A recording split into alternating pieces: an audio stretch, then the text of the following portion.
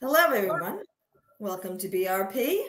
And today's event, we have Jonathan Arias, our Landlord Tenant Evictions attorney, and he is going to teach us all about evictions.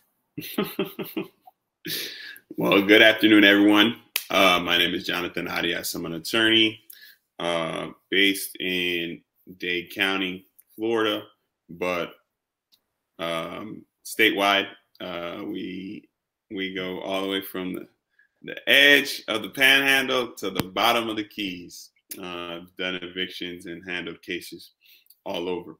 Today, I wanted to talk to you about something based off of, it's like when you get the same questions, the same concerns over and over and over, you're like, okay, it's time to talk about this. And I talk about it often, but people keep making the same mistakes. So let's talk about it. All right. So I'm going to leave some notes here. And this is the takeaway that I want everybody to remember. Self-help evictions are bad. All right. What is a self-help eviction? A self-help eviction is basically when you skirt the power of the courts and you say, I'm going to, I have an issue with this tenant and I'm going to take matters into my own hands and I'm going to now get this person out by any way that comes into my mind. So what usually happens is when somebody is kind of new to the multifamily, new to the landlord game, they have an issue with their tenant and the tenant isn't paying rent. And that inevitably leads to some type of argument over text, over phone, or in person. And oftentimes, the landlord's first instinct is to call the police. So they call the police get there, and the police will inevitably, in the state of Florida at least, say this. They'll say, this is a civil matter. You have to take it and handle it through the courts. Okay? So even the police are not going to be able to help you if you have some type of landlord-tenant issue. You have to deal with the courts. It's a civil matter at that point. So some people, unsatisfied with the police's answer, they try to do what I just previously described as a self-help eviction. They say, you know what? Forget the police. Forget everyone that's telling me that I have to go through the courts. I'm going to just do what I want to do. And the courts be damned, the system be damned, and I'm taking matters into my own hands. And that leads us to this over here. These are the prohibited practices under Chapter 83.67 of the Florida statutes. Now, let me just say this. This is Florida law. I'm a Florida attorney. I'm only barred in Florida.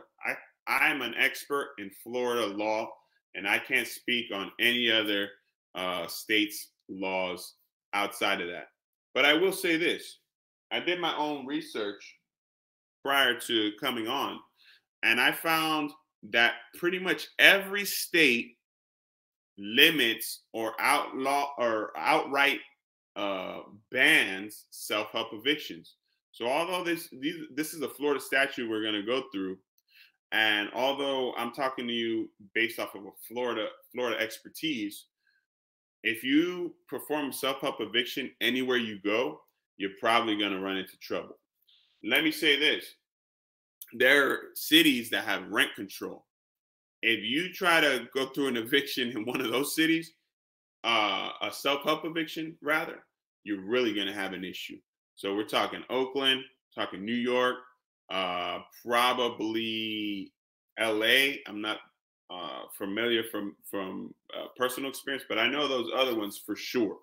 So this is chapter 83.67. And you know what? I was going to skip to the good part, but let's go to the good part initially. 83.67. So you guys, you're probably like, ew, a Florida statute, a law. We're going to go through that? That's boring. That's lame. No, Florida law is sexy. Everything about Florida is sexy. You know, certain places have beaches. We have beaches. Other places have the sun. We have the sun. Okay. Other places have drama. We have drama. And this is where the drama comes from. So let's read subsection 6. It says a landlord who violates any provision of this section shall be liable to the tenant for actual and consequential damages or 3 months of rent, whichever is greater, and costs, including attorney's fees. So in Florida, we have some teeth to this. Rah, okay? You mess up, you violate the rules, then you could be liable for up to 3 months rent. Okay. So let's talk about the things that you cannot do. And again, why do I go through this? You might think, oh, this is basic. But just yesterday, I was like, I got to talk about this because just yesterday I got a call from one of my clients who locked one of his tenants out. And I get these, I always say it's the same person with a different face. So here we go.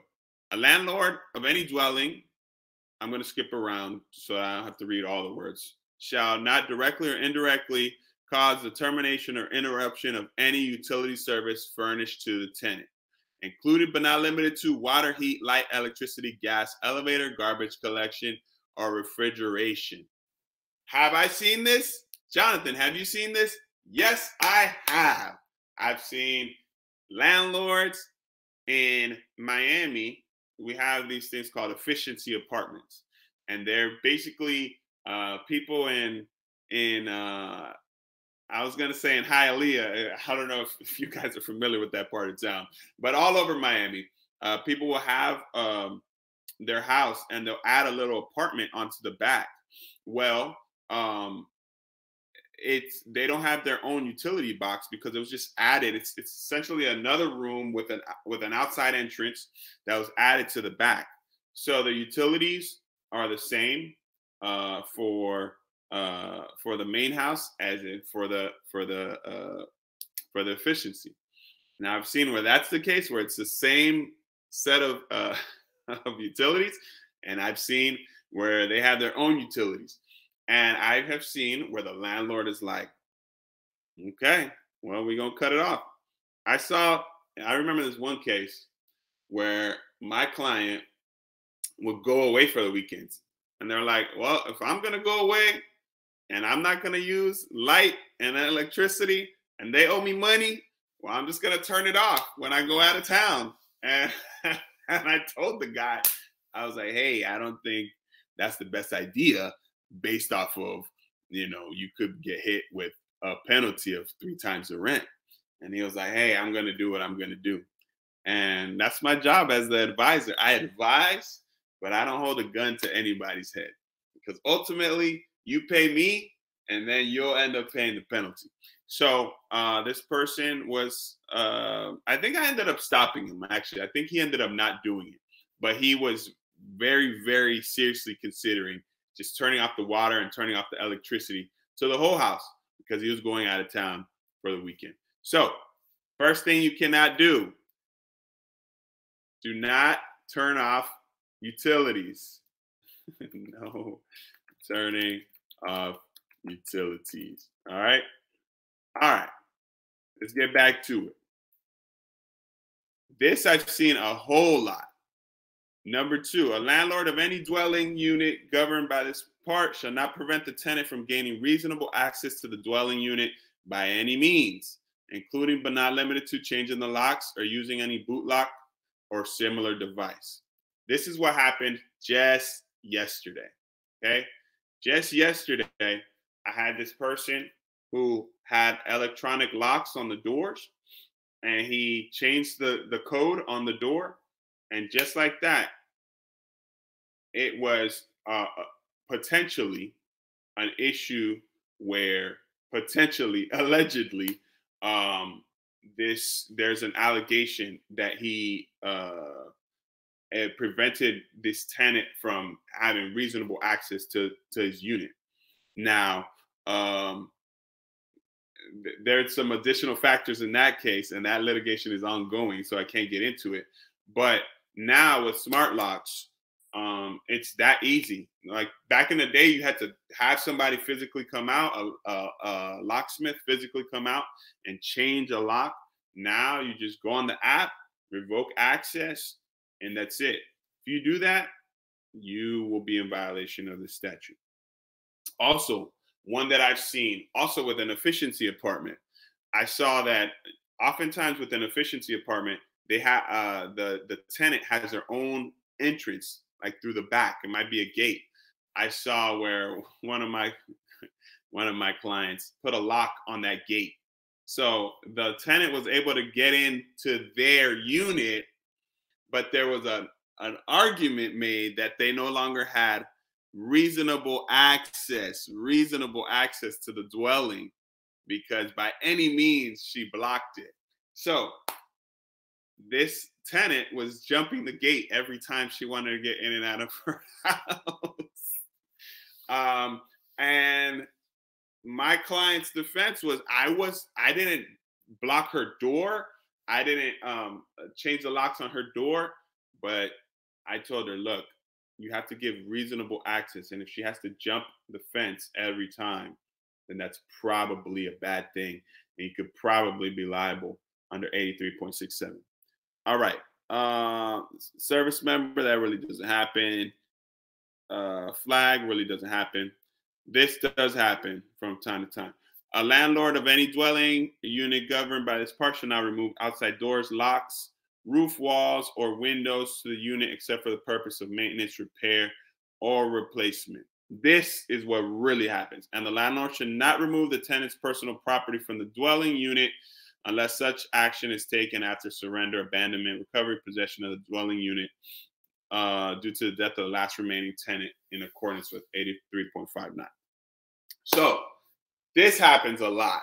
I've never seen where anybody removes a door or a window, but I have seen where people are like, "You gonna get your stuff out," and they wait till the person goes to work, and the person goes out of town or whatever, and they just grab all their stuff and put it on the curb or put it in the trash can or just take it out of the unit any way they choose.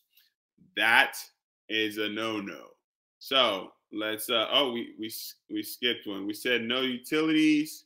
We said no changing locks, and now no throwing stuff away. Okay, so in this case, man, I've seen this on so many occasions. The worst one was where the judge really got mad at the client. This was before he was my client. The client was he did this, and then he came to me and he hired me. So he changed the locks, put the tenant stuff all out, and that was before the judge gave him an order and gave him a writ that said, "Hey, you can take this person out, or actually give this writ to the police, and they could come and do the lockout." And the judge made the landlord give the tenant, in addition to any sanctions he faced, it made him give the tenant back possession of the property. And that's where I came in to actually finish the eviction. But after taking the guy out, cleaning the property up, the tenant went to the judge and was like, "Hey, judge, this person kicked me out when we had ongoing litigation." And the judge was like, "All right, now you, landlord, have to give him back possession of the property." So, in addition to any sanctions he may have faced, which I honestly don't remember the sanctions he had to face, but the point is, that is a self-help eviction. You can't throw people's property out. And then we deal with this. If there are damages greater than 3 months of rent, remember it says whichever is greater.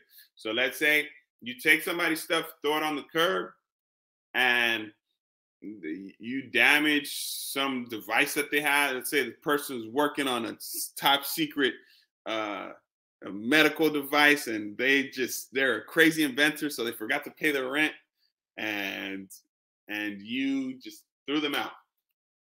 If they can prove the damages, the actual damages of this item, you're going to be in a world of hurt, because it's whichever is greater. So again, self-help eviction is bad. You have to wait on the process. And I mentioned this briefly, but I'm going to go over it again. You get a final judgment from the judge, and that judgment entitles you to get a writ that you give to the sheriff. The sheriff still has to do the lockout. So in places like Florida, in places like Miami, that could take about 3 weeks. So oftentimes people will be like, Jonathan, we won the case. Great. That's awesome. And I'll be like, yes, that is great. And then they get upset because they have to wait. And I'm like, we got a lot of people getting evicted in this county. So you just got to wait. Now you go somewhere else, Broward, maybe Orange County, in the Keys, and the police are on it. They don't have as much crime. We're dealing with carjackers and drug traffickers and all types of crazy stuff. We can't be worried about evictions. So it takes time. It oftentimes, after a final judgment, it can take about 3 weeks. Now we have an expedited service, which costs a lot more, and I'm not going to get into that. But this happens enough that I felt like today's lecture, today's seminar, should be on the basics of self-help eviction and how it is not a good idea. Okay. Oftentimes, I have clients from different countries, and in different countries, you live by the sword, you die by the sword. Or my country, live by the machete, you die by the machete. You know what I'm saying? I've seen lots of near machete fights where I come from, and basically, you tell somebody to get out, and they get out, and that's it. They have no way of dealing with it. They have no retribution, no type of consequence to actions. Not so here, and it could really end up hurting you. So you, as a wise multi-family landlord, don't do this. Wait. And I know it sucks because time is money, but if you hire an attorney, it'll go much, much, much faster versus you trying to do it pro se, and you'll avoid the liability. So can you explain what a writ is for people that may not know? Can I explain what a writ is? A writ, yeah. So a writ is something that a judge will, that the court will give in order to basically say that someone else has to do something. So the only writs that you have to worry about, that's a broad definition, but the only writ that you have to worry about is the writ of possession. Okay? Which is basically what the clerk issues. So basically our final judgments before the judge signs it says, hey, please direct the clerk to issue a writ. And so the writ would then be issued by the clerk and given to the sheriff. And then the sheriff would then say, hey, this writ that was authorized by the clerk, which was ordered by the judge, is now something that we can use and legally cover our behind.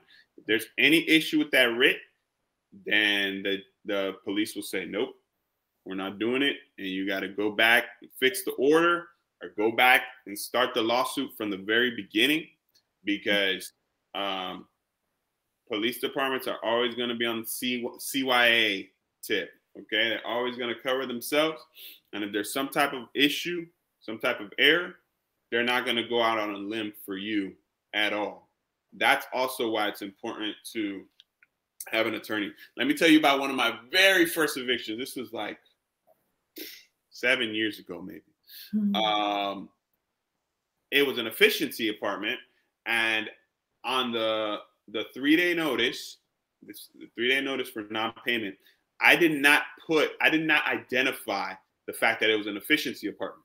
So let's just say the address to the house was 222 Elm Street, and that was the same address where the tenant used to receive mail. There wasn't a 222 Elm Street, unit 1. There wasn't anything like that. No demarcation whatsoever.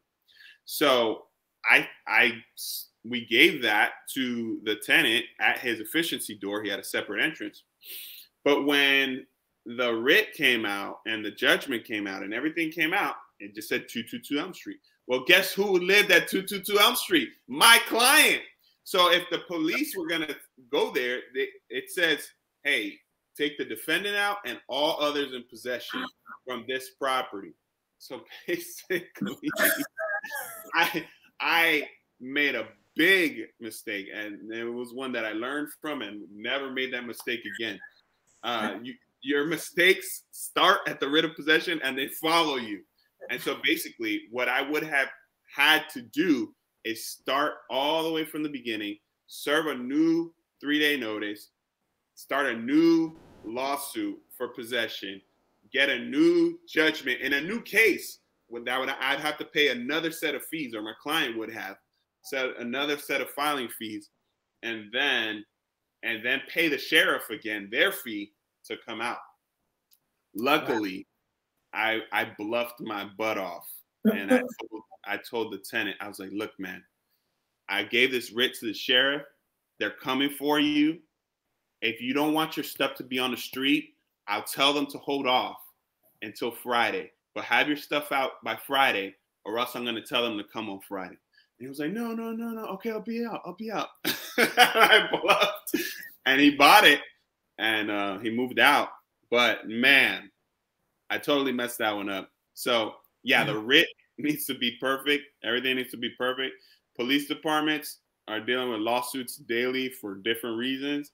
And when they go to serve the writ, they're just going to follow whatever's on the writ, even if it says, everybody there has to move out, including the owner of the property. So that is my horror story on writs of possession. And will you touch on one more point, because I know it's something everybody misses, the 3-day notice.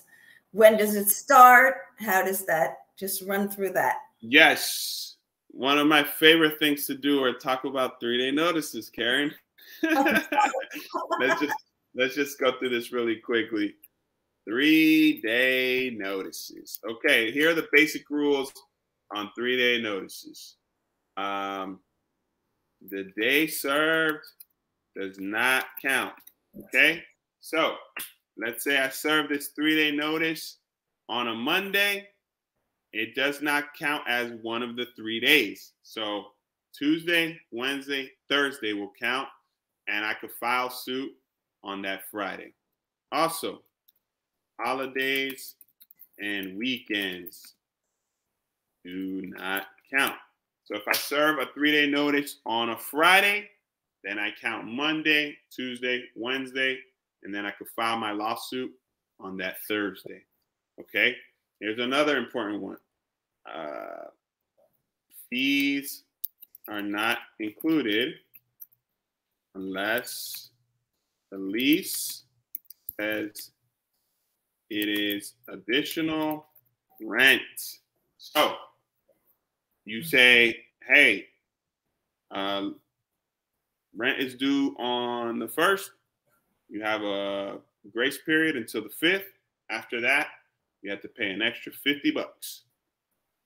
So then that person doesn't pay, the 6th comes around, and you say, okay, $1,000 for rent plus $50 of late fees. You will have to go all the way back because your 3-day notice was faulty. The judge could dismiss your case, and you have to file again. You have to serve another 3-day notice because you basically included something that is not rent on a 3-day notice. 3-day notices are only for rent, so fees are not included unless the lease says that additional fees are considered additional rent. So those are some of the main things that you have to be careful of when it comes to 3-day notices. Those are the errors that I see most often. And I never, when a client comes to me and says, I already did my 3-day notice, I never take their word for it. I always want to see it myself because I refuse. I can't prevent any mistakes that happen before me, but my job is to catch any mistakes that have been made until you got to me and make sure that there are no mistakes moving forward. So I'm not going to file a complaint, make you spend money on filing fees on a faulty notice that will later then get thrown out. And I do not like being embarrassed, so I make sure that I cross all my T's and dot all my I's. And that goes for the name. Say the name is Jonathan Arias, but they spelt it wrong because it isn't spelled exactly the same as on the lease. That can also revoke the 3-day notice. That could be called scrivener's error, and there's a chance where that's it's basically not fatal to your case. They'll just fix it. What I have seen is that people don't put on a 3-day notice, they don't put all others in possession. So basically, when they get to the end, the cop, all they see on the writ is, John Doe. And as long as they remove John Doe, then John Doe's sister, brother, cousin, friend, son can remain in the property. So it's whatever the judge signed off on. And the judge just said, hey, there's a writ for John Doe. Then John Doe has to leave, but everybody else can stay. So they usually don't. And because obviously, I may have bluffed my way out of that one time. I may have made an error, but like, oh yeah, I gotta leave. It says it right here. But now I clearly put and all others in possession to cover my behind. Okay. Awesome. All right. Any questions?